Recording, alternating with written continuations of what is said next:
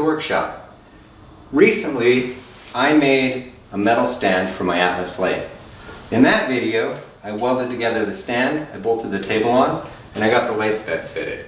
If you haven't seen that, I'll put a card up above, you can check it out.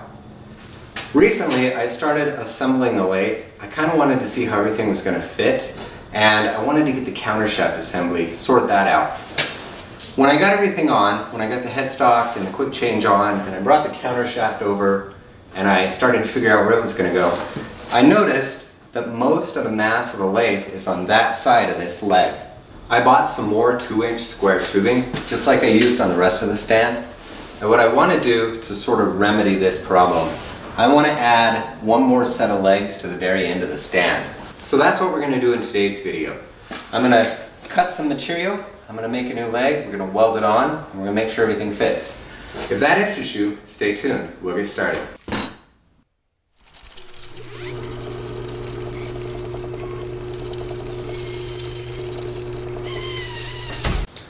First thing I'm going to do, I'm going to go outside and I'm going to use the chop saw to cut the 2-inch tubing to length. I need 2 legs at 32, I need a cross brace at 13.5, and then I need a top support at 8.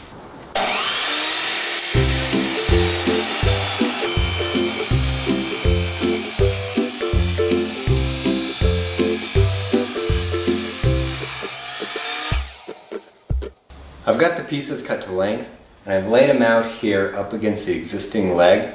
That way they match. I don't think my geometry is perfect. I think it's skewed slightly towards the front.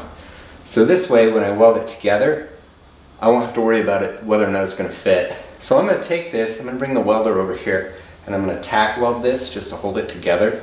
And then once I have it tacked, I'm going to move it over away from the stand here and weld it fully.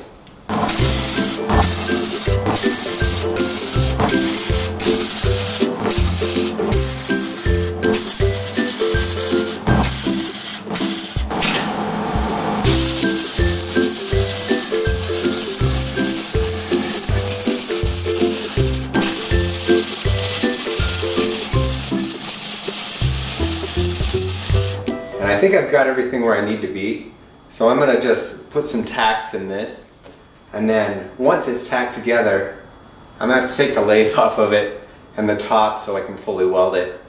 But first things first, let's get this tacked, and then we'll do that.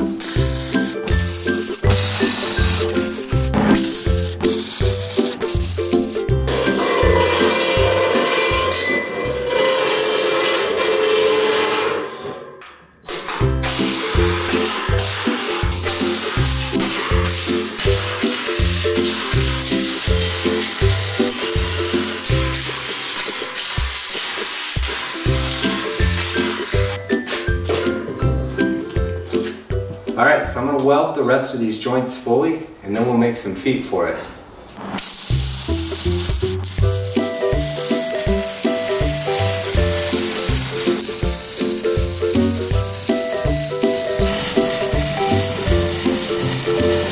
I had originally planned to use these 90-degree weld tabs as the feet, and the more I thought about that, the less I liked it. It's going to make it very difficult to accurately level this whole thing. So instead, I've decided to use some square plate. This square plate has a hole in the middle, and I've put a bolt through that with 2 nuts. And what I'm going to do is I'm going to capture this inside nut, flip it over, and weld it into the leg. And then I will be able to use the bolt and this second or lock nut to raise or lower the table.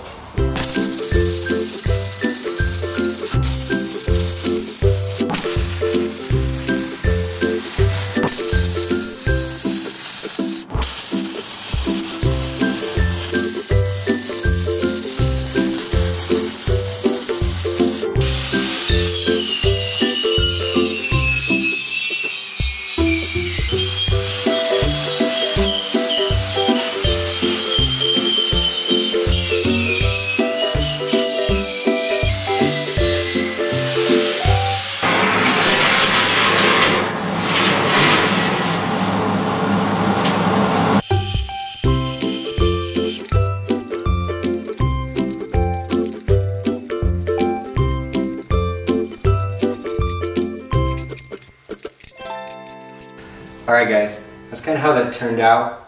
It's going to be a really short video today. Because I had originally planned on 6 legs on this thing, I only had enough of the 3/4 inch bolts for 4 legs. I ordered a 5-pack. So I've got to order another pack of 3/4 inch bolts and another pack of nuts. Once I have that, I can actually legitimately level this thing. But it's ready now for paint, so I'm going to paint it. I'm going to put it over in the other spot and we're going to put the lathe together. But we're going to save that for part 3.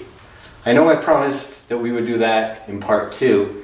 I hadn't expected to add 2 more legs to this, so I'm really happy with how it turned out. Adding these extra pair of legs, the thing is rock solid, and when I get the lathe on there, it's not going to look lopsided. So, short video today. I hope you enjoyed watching it. If you're already subscribed to my channel, I want to say thank you. You guys are awesome. If you're not subscribed and you enjoyed this content, would you consider subscribing? It'd be very much appreciated.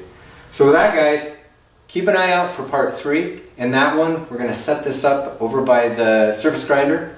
We're going to put the lathe on it and we're going to get the lathe running. So I'm excited about part 3. I hope you're excited about it as well. With that, I want to thank you for watching.